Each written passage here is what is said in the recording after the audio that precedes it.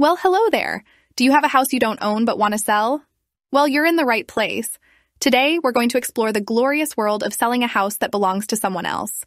I mean, who needs ownership when you can just make a quick buck, right? I'm kidding, of course. Selling a house without owning it isn't exactly legal, but don't let that stop you from learning. So let's delve into the topic and see what you can do to potentially get yourself locked up in jail for a while. The first step to selling a house that you don't own is to find a property you want to sell. This is the fun part where you get to snoop around other people's properties. You can take a stroll around the property to get a better idea of the house and its surroundings. Take pictures, do some research, and you're all set. After all, who needs a legal title to sell a house? Now that you've got your hands on a property, it's time to find potential buyers. You can use social media platforms to promote the house. Just make sure to keep the fact that you're selling someone else's property a secret. You can also enlist the help of a real estate agent to help find buyers.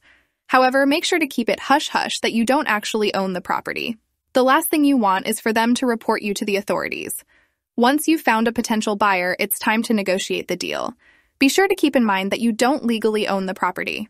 However, I'm sure the buyer won't mind. Just make sure to get a good price for the property. You're taking a huge risk anyways, so you might as well make it worth it.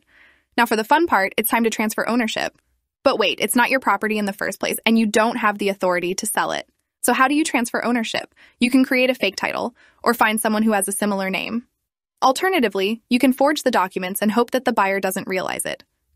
Finally, if all of that actually happens to work, you've successfully sold a house that you don't own. Yay for you!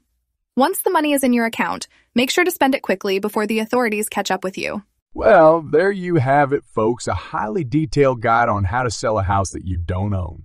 Thank you for watching, and please make sure to subscribe to my channel for more, quote, legal content. Cheers!